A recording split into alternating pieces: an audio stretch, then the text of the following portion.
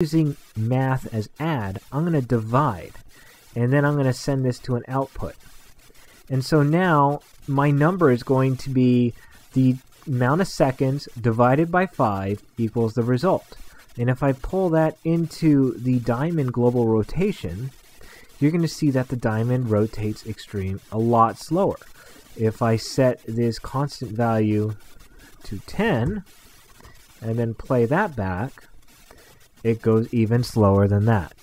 So it's a quick way of setting up a continuous animation without actually having to keyframe everything, especially if you keep increasing or decreasing your timeline. So what I'm going to do is I'm going to insert a camera. If you click this little button right here, you'll look through the camera.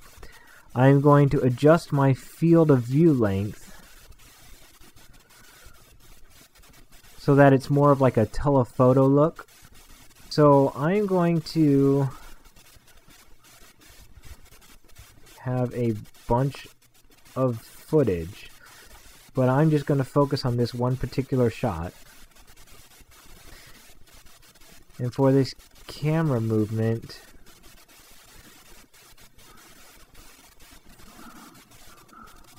I'm going to have it pan upwards.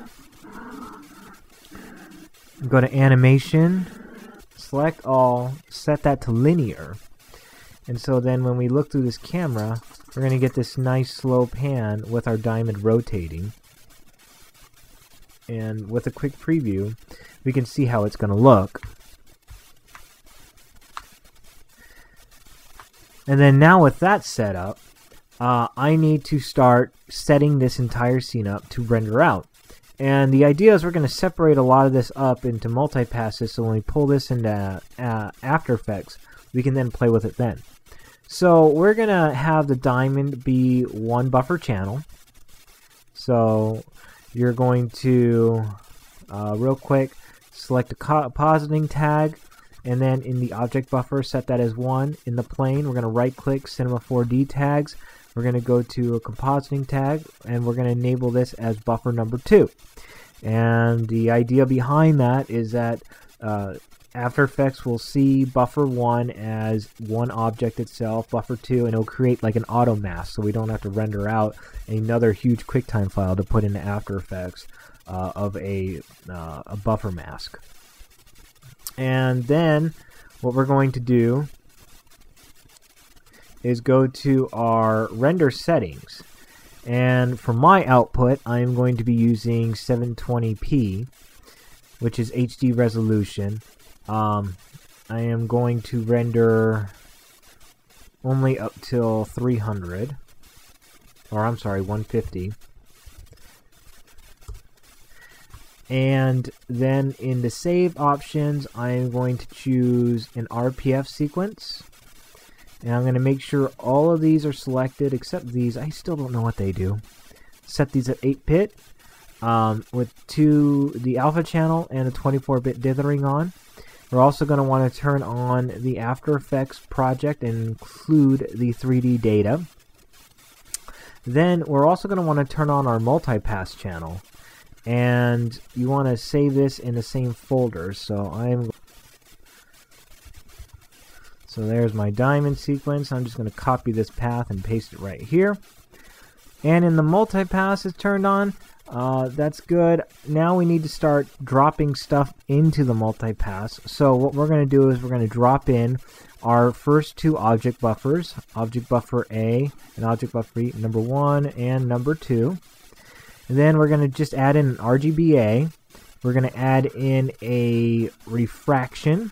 We want to possibly add in a reflection, and we also, is there anything else we need to add in for this? Oh, caustics, of course, we need to add that in as well. And that will be a separate pass, and we can bump up the color on that. And then, let's see, let's also add in material color. That might be good as well. Our options are good, caustics are beautiful, and I guess from there what you can do is render away. Alright, so now we're on to part 2 of this, which starts with After Effects. So let's go ahead and pull in our project. So go to your project tab, double click on that, and then you want to find your diamond sequence. And then if you saved it out in RPF sequence and you have the AEC file saved, just go ahead and click that once and click open. And it's going to drop in these 2 folders. Now select these 2 folders and put those into another folder, and let's just call this 3D. That way we can keep that organized. And inside of this composition, we're just going to double click this composition tag. And then in special passes, we're going to drop in our RPF sequence right at the bottom. Now let's go ahead and start turning off a couple of these things. We're not going to use any of the lights, so we can delete those. And we are just going to turn these off for a second to get a quick look. The diamond RPF sequence right there. We have the diamond caustics, which is the floor, and you can see it's really well lit. And then we have the diamond reflection, and then we have the refractions right here. So the reflection one didn't come out looking very well, but we can play with these two. I'm going to start off with this diamond, and then if we go to ID, we can find the ID mat. Double click on that.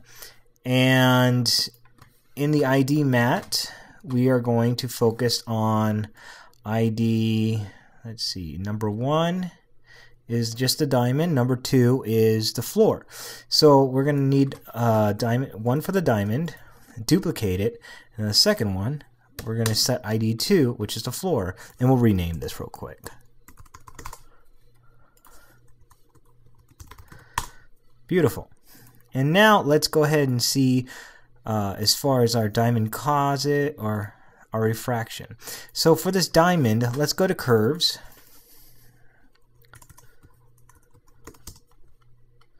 Drop that in. We're going to bring the intensity of this diamond down.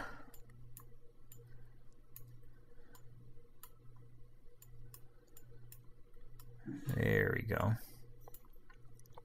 Perfect.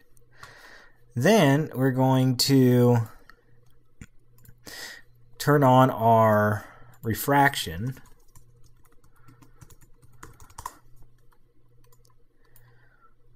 And the refractions seem a little too bright, a little too intense. So let's drop a curves onto this as well. And then I'm going to take this same diamond channel, and we're just going to focus in on this. I'm going to go to Luma Key. And what Luma Key is going to do is, as you increase the threshold, areas that aren't as dark are going to be keyed out. And what we want to do is focus primarily on these really bright highlights. So I'm going to move this to about 200. I'm going to give it a slight edge feather. So I'm going to give it a feather of 1. And this particular channel, we're going to go to a trapcode plugin called Starglow. And if you don't have it, you can simulate it. But what Starglow will do is give us this prism effect. And we can boost the light or the length. I'm going to boost the length of this.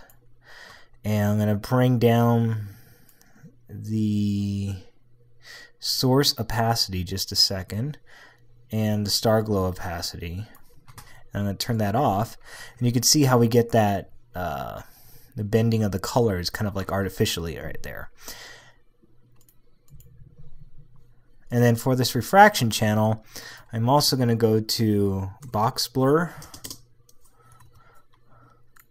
and I'm going to set this to 0.5 so that the diamond edges aren't so unbearably sharp. And then we're going to focus in on the floor. Now the floor is a little intense, so what we're going to do is go to a curves channel. We're going to go ahead and bring the floor down color-wise.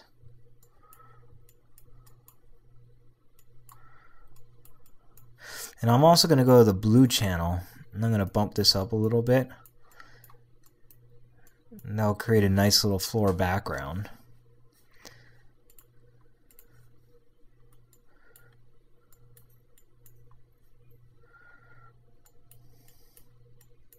There you go. And then let's turn on the diamond caustics channel.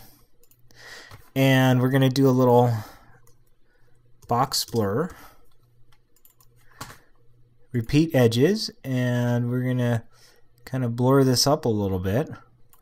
So let's do 3.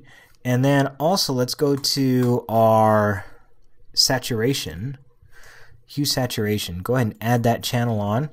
And we're going to boost up the saturation of the colors just a little bit, so those individual colors pop a little bit more. And then as I quickly play this in a quick RAM preview, you can see that it looks pretty half decent. So that's how easy it is to make a diamond in 3D.